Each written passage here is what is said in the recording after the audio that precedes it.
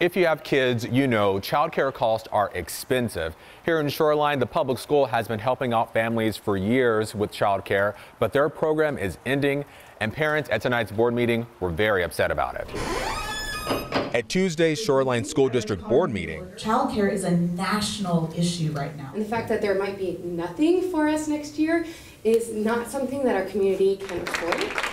families who need before and after childcare pleaded with board members to not get rid of the program. This isn't the 1960s where moms stay home. We don't. We need to work.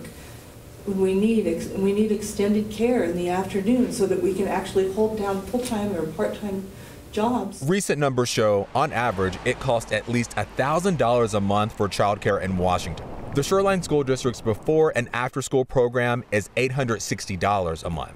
These 5 schools, Briarcrest, Brookside, Highland Terrace, Meridian Park, and Ridgecrest, will lose their district-ran extended care programs starting in the 2024-2025 school year. If we have a wait list for these programs, to me that says that we have more than enough demand, we don't have enough supply. The district says an outside agency is going to be taking over childcare for their schools next school year, but those plans are still being worked out and parents are still not happy.